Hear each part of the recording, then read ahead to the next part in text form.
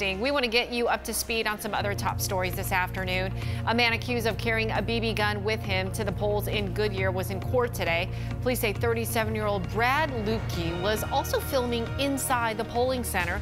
He was arrested yesterday after polling officials tried to get him to leave, but he refused. He's facing 8 charges, including disorderly conduct and carrying a weapon into a polling place.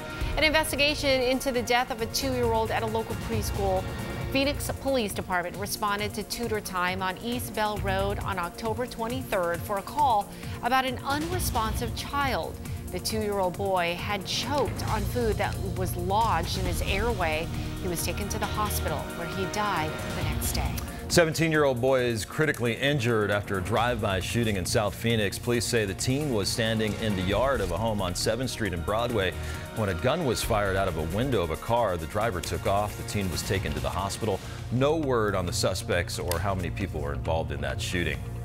Thousands of migrants who were headed into the U.S. in a caravan through Mexico are in Mexico City today. Their journey stalled out for now.